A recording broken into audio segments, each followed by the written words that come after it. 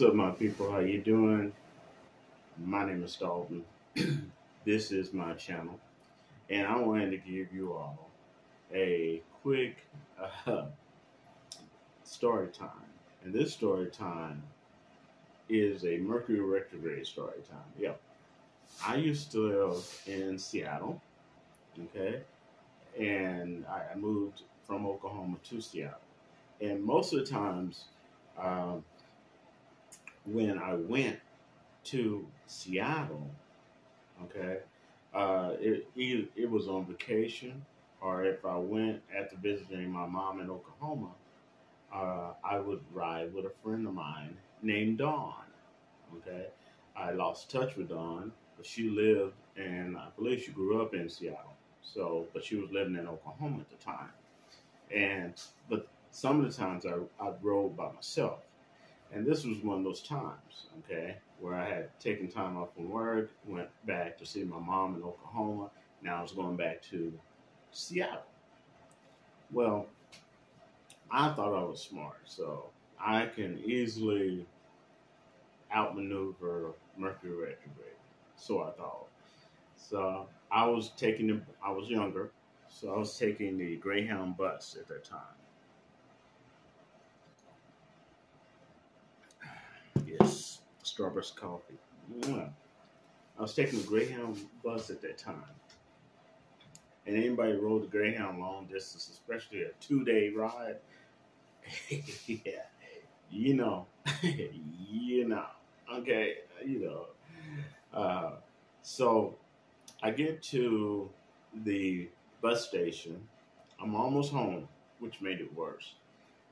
Coming from Oklahoma, I'm almost home, and I get to uh, Portland, Oregon. Oregon, yeah. And we get there, and the guy tells me, "Oh, okay, there's going to be a slight delay on your bus, 2 hours." So I'm like, "Okay, well," he said 2 to 3 hours. So I'm like, "Okay, no problem."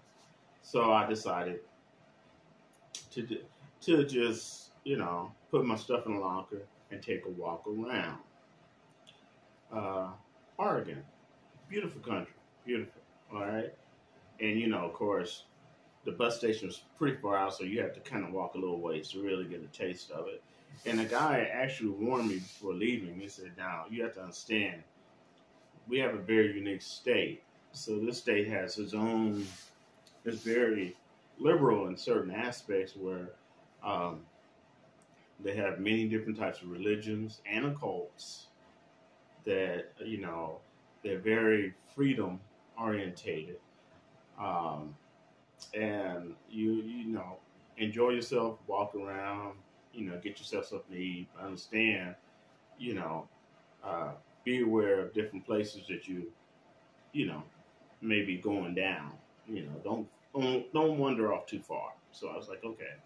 So I did, and I really enjoyed it walking around. Okay, so I come back and I'm waiting. I'm like, okay, I probably only got 30 minutes to wait, right? Lo and behold, the bus that supposed to have been there, something happened to it. So the next bus was not going to be there for another 5 hours. Yeah. So I'm on limited amount of money.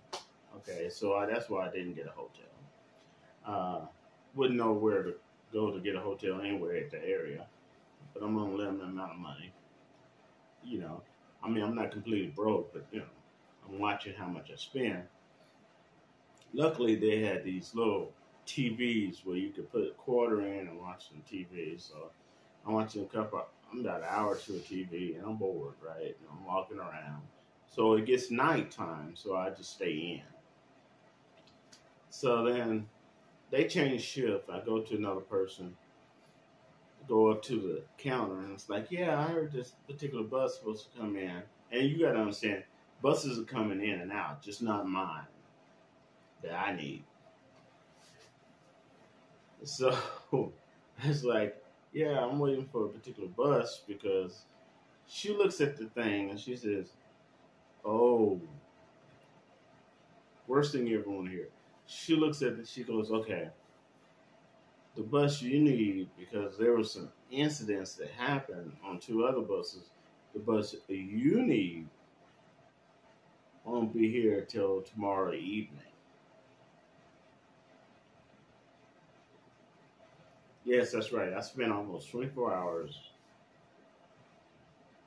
inside and outside of a bus terminal waiting for the bus I need to get to Seattle. And if you understand, Seattle isn't really that far away from Oregon. Okay, it's not like that far away, but so I'm waiting. Finally, I mean, fell asleep, woke up, fell asleep, watched television, fell asleep. Oh my God. Finally, that time came. I got on my bus. I was able to get back home. I was so happy to see Seattle. I was so happy when that bus came. And y'all just don't understand. And I got home, washed up, and I was just, I got my stuff and just relaxed in my apartment. It's just, I was home, man. I was home. I was in Seattle. I was home. Ah, man. And I remember it rained a little bit that day. And I was just so happy to hear it and see it. Because if you understand Seattle, you know, rain is part of Seattle. I was so, I was so relieved. All right. It was just, and that is one of my many Mercury Retrograde story times. And it happened, and that has never, ever happened to me while riding the Greyhound bus. That was the only time when I thought I was going to outsmart Mercury Retrograde, and I knew better, but I did it anyway, and that happened. Okay, never have that ever happened since or before that time. I was going to be smarter than Mercury Retrograde. All right. I guess I'll wrap to y'all later. Hope you enjoyed my story time. I ask you to give this video and any of my videos a thumbs up. Also, just to let you know, I don't throw a lot of ads on my videos. Okay, I have no control over that. If my videos are not over 10 minutes long, I have no control over saying that I don't want any ads or anything like that. Okay, that's on YouTube. I'll just let y'all know. That's on YouTube. If your videos are not at least 10 minutes long, YouTube will flood them with ads and you have no control. As a partner, you have no control of where they put the ads, how many ads they throw on your videos or anything like that. And I just want y'all to know that. Okay, so, because me, I try to cut down on the ads. If my video is at least 10 minutes long, I try to cut down on my ads so you all won't be bombarded with tons of ads that you all don't want to see. Okay, and because this is a hobby channel to me, you know, I don't make my money from YouTube, so it doesn't hurt me cutting down on ads.